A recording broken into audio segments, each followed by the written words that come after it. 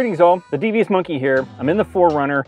I got the Insta360 1R firmware upgrade that I found out yesterday thanks to YouTuber Jay Cookie, who let me know that there was a new firmware upgrade. And I had checked Thursday night getting ready to go get the puppies, and it wasn't there. It turns out they then put it up on Friday. So I missed it by about a half a day. I updated this damn thing and took it out last night and tested it. The audio sounded great, everything looked great, and it didn't shut off at all. Now, today, since I've had it on the drive from my house to my post office box here, my UPS box, it has shut off about 6 times. I don't know why. So I went in and I made sure like all the sleepy, screeny, off, auto, off shit was turned off. Then I actually shut off the verbal commands, thinking, I don't know, maybe I'm saying something that's turning it off, that's shutting it off. Then I went in to go get my packages and stuff and to pay for some stuff, and I came out and it was still on. Now, since I have been sitting here and I've started this video, it's been going for over a minute, I have said pretty much everything that I said before, and it hasn't shut off yet. Knock on wood. So I'm gonna start driving, then I'm going to kind of put this through its paces. I have it set up 1080p, 24 frames a second. I have the Rode Wireless Go connected to it. When I first tested it last night, I went for a walk around the neighborhood real quick before it got dark, and I forgot to shut off, I guess they have wind noise reduction set to auto on, or active, whatever. I didn't catch that. I didn't go through all the settings. I was so excited to try it. So I went in and shut that off, and then I tried to test it again, but at that point it was already too dark outside, and you know, it already looks like crap because of it's not very good in low light. So I just walked around my house and everything seemed to be fine audio wise. Now, I did notice that they still never put in gain control back in from that beta that I had been using. The beta had, you know, you could change it from 0 all the way up to plus 24. And that's what I was doing. I was putting it up to 24 just to get the sound to be usable. Well, it's not on there, again, with this latest upgrade, but it sounded fine. So I can control whatever I need to control with the Wireless Go. So whatever they did, it seems to be working now. It's not muffled with the Rode Wireless Go. And I also tried the internal mic, and that sounded just fine too. As it stands right now, I have now been recording for almost 4 minutes straight, and it hasn't shut off.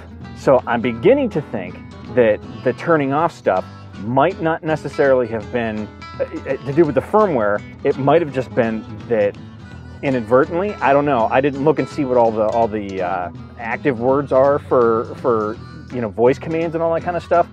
But it is highly possible, because we all know that sometimes I'm a dumbass and I do dumb stuff, that I might have been saying something that was triggering this to stop recording and to shut off. So right now, before it starts pouring, because it's weird because the sun kind of comes out, but then it gets all cloudy and stuff and it looks like it's gonna rain. I'm back at, you know, our favorite spot here, back behind the rec center in the woods, where I test every other camera and function that I want to test. And we're gonna take a little walk here. So I wanna make sure that this thing is working as well as it was before the upgrade. That's as far as the footage goes and stabilization and things like that. And audio's either gonna be good or it's gonna suck.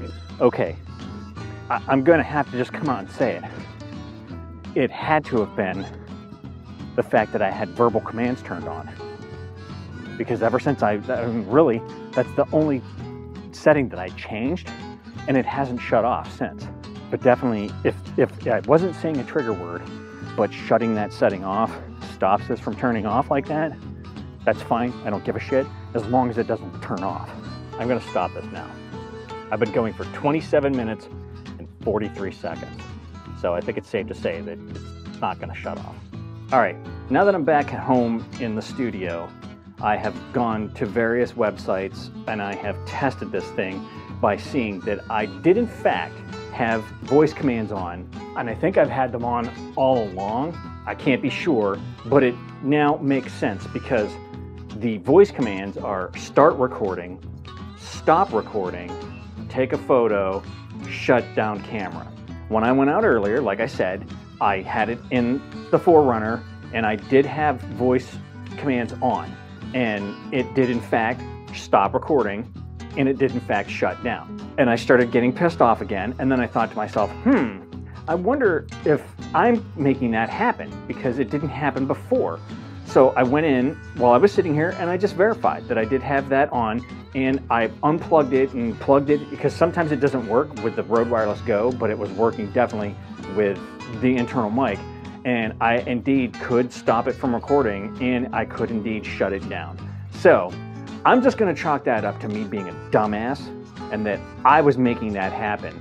I will also say that I have looked online and I have seen people say that the voice command stuff is iffy at best. Sometimes it worked, sometimes it didn't, and I think that's what's happening with this. It's just not right. I don't give a shit about having voice commands. I have fingers. I can start and stop the camera and turn it off and turn it on. So I'm not worried about that. I just don't want it to shut off or stop recording when I'm actually using it. So that's it. I have tested everything that I bitched and moaned about before and said that the camera was dead to me. So I will say right now, good job Insta360 for fixing the audio.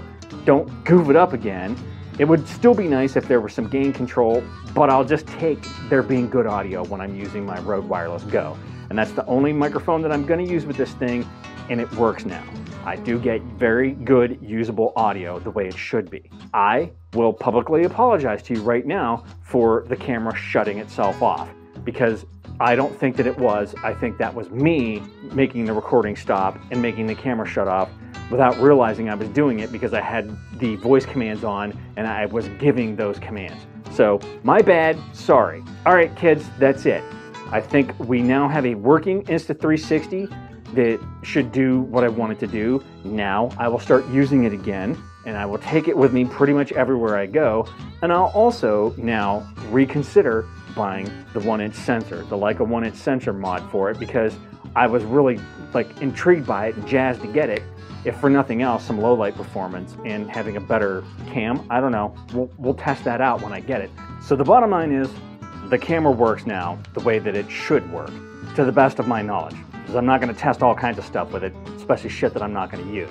But the latest firmware upgrade, and that's version 1.2.41, which was released on February 5th, 2021, has now fixed the audio for me for using the Rode Wireless Go, and I actually read all the material and realized that I fixed me from being a dumbass and shutting the camera off with voice commands.